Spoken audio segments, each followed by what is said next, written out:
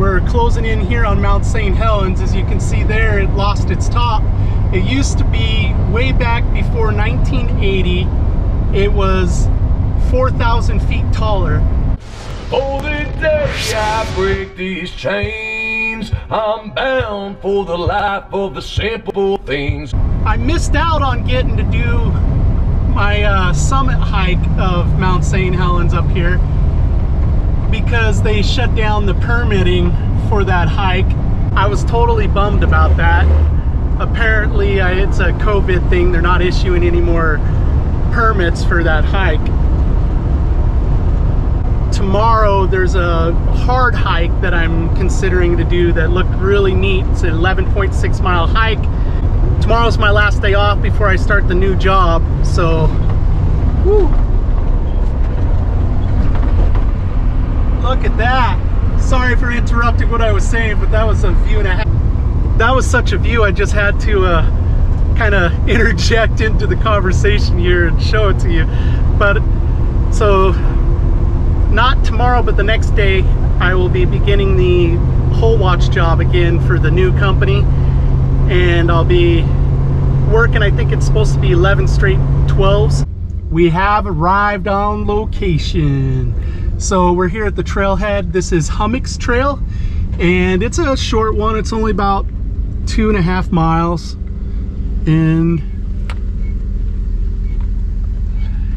it'll be a nice little short hike to go along with the Beaver Falls one that we did today. I really wish I could do the peak hike on this.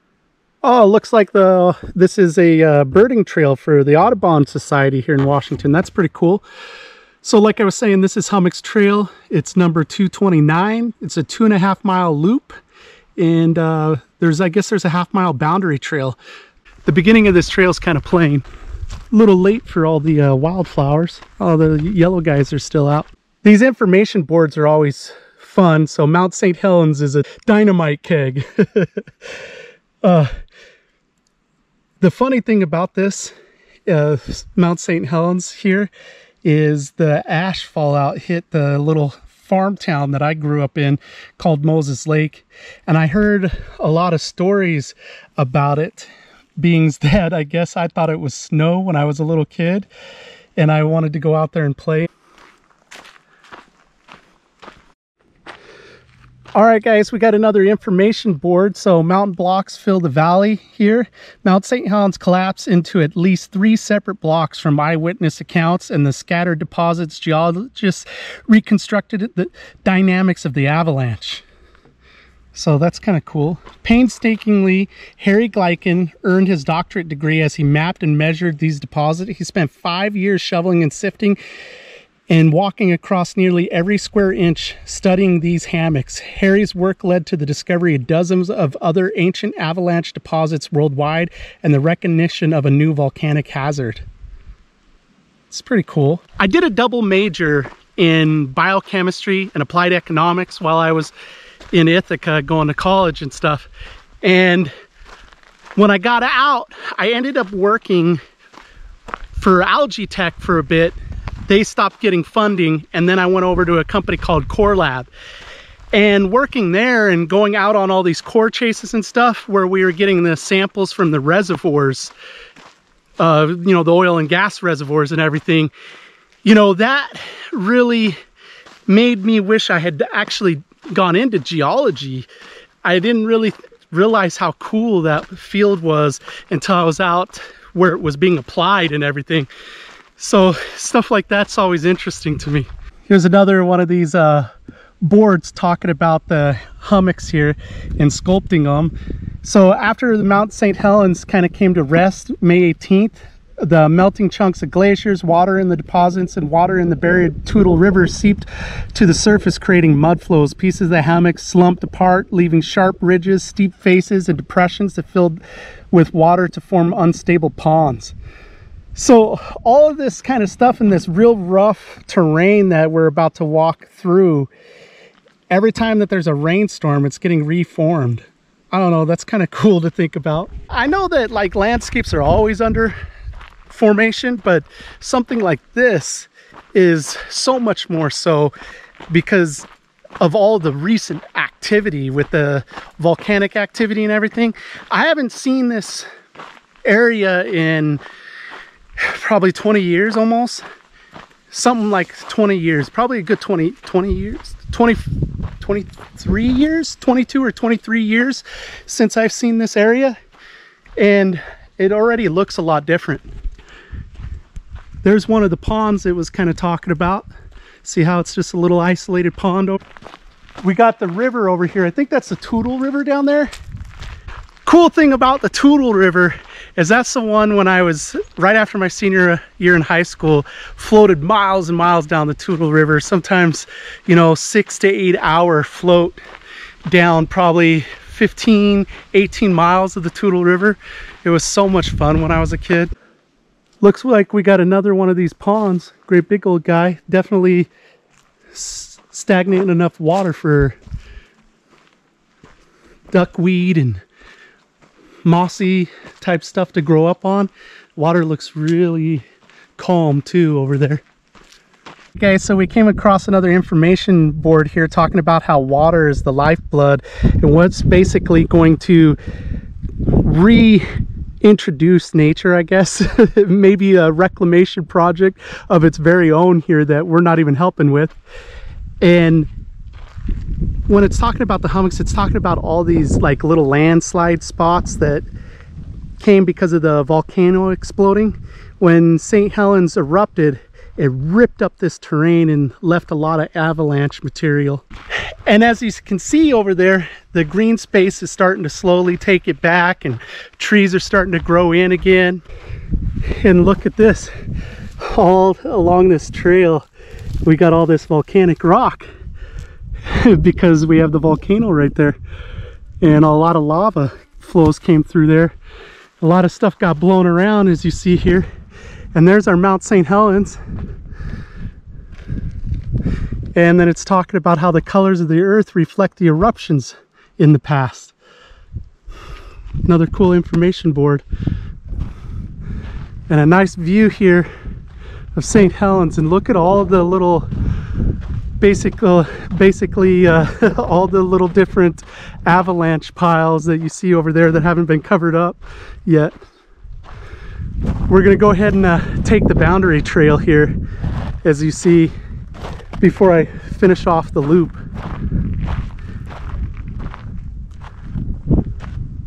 Went out the boundary trail for almost a mile, got another view of like St. Helens here, and then all these avalanche spots, the different debris spots, and even got a creek cutting through it here. Really interesting geological stuff.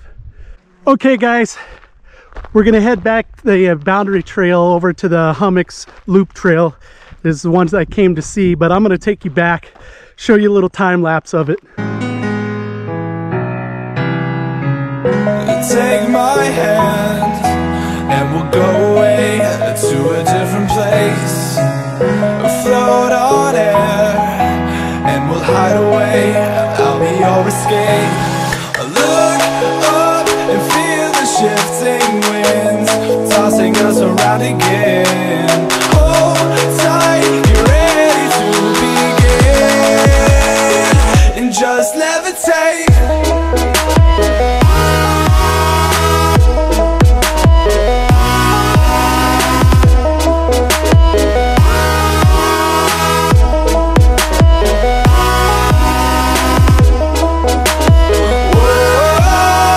Pretty much the rest of the way back to the Hummocks Loop Trail looks exactly like what it does right now. So I figured that was enough of showing you the interesting stuff. It was all back there. Back over here to the spot where the boundary trail started, and the Hummocks Trail is back over here.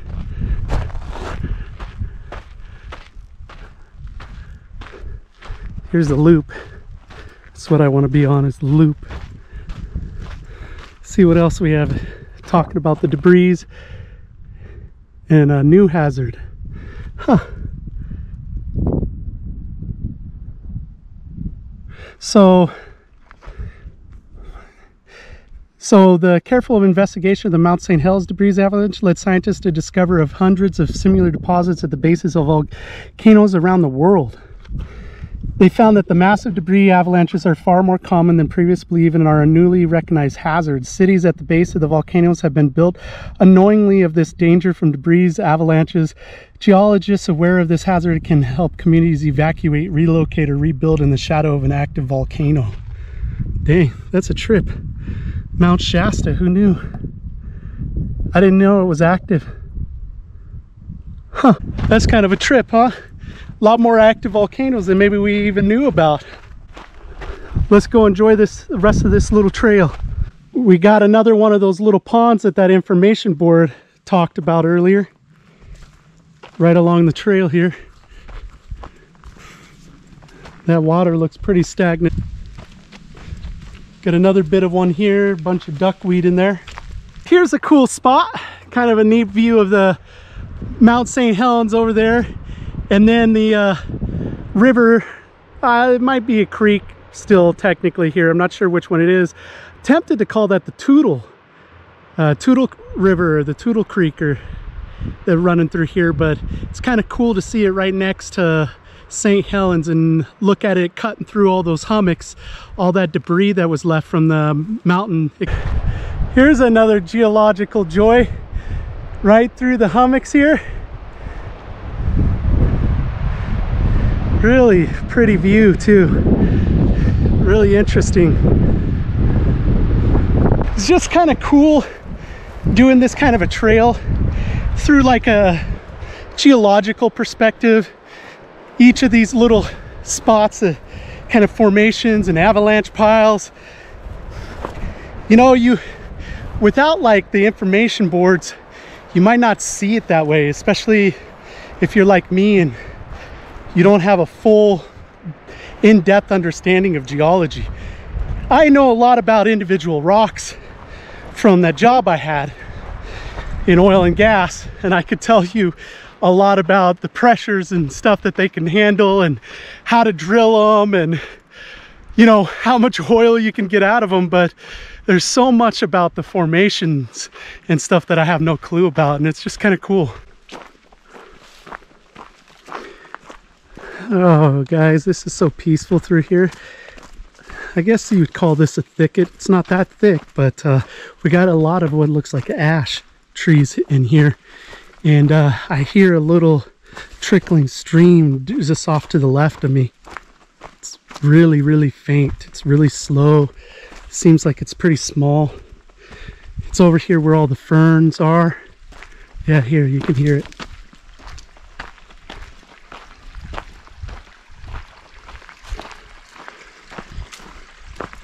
Makes me wonder if this little section was kind of left. Maybe there is still some vegetation here after the big eruption, and that's why it's grown up so much. A little creek in here, and it's kind of on a low spot, so it gets a lot of water that comes in here and probably draws any other kind of vegetation, seeds or anything that are up on the hills or the avalanche piles, as we should call them. We're a good 4 miles in now after I took that boundary trail for a little while. Curious to see what's going to be up here after the thicket, you know. This has been kind of a cool trail. There's so many different terrains. We got heavy grassy areas, marshy areas. We got all these ash trees. The cool thing is this is probably one organism, you know, because that's what ashes do. They're kind of like grasses with rhizomes, you know. They throw offshoots everywhere of what you think is a brand new tree, but it's all one organism. All right, guys, we're all wrapped up. We're back to the van. There's a pretty mountain view over there.